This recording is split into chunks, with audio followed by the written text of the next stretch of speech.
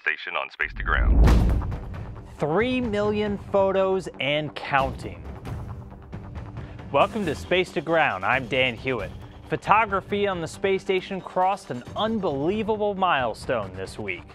Since the first expedition arrived more than 15 years ago, crew members have now taken over 3 million images on board the International Space Station.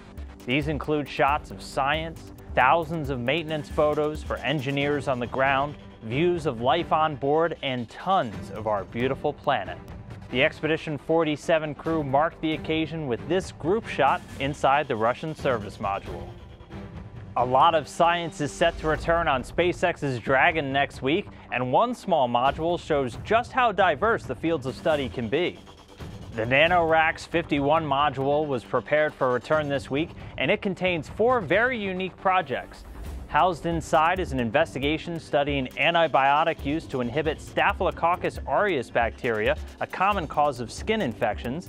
Another study looking at the rate at which yeast decomposes organic matter.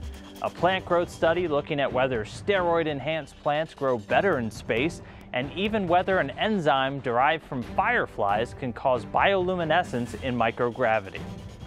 This week, Stanley wants to know what the schedule is like on board ISS. How much time per day is spent conducting experiments?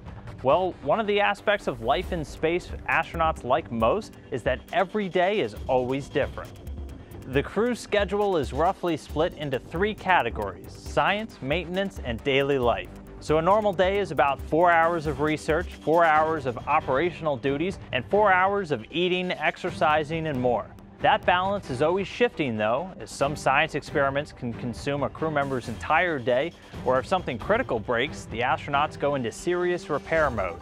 And as we saw last week, the crew was buried under an avalanche of cargo as they packed Dragon to get it ready to leave. Keep sending us your questions using the hashtag SpaceToGround. We'll see you next week.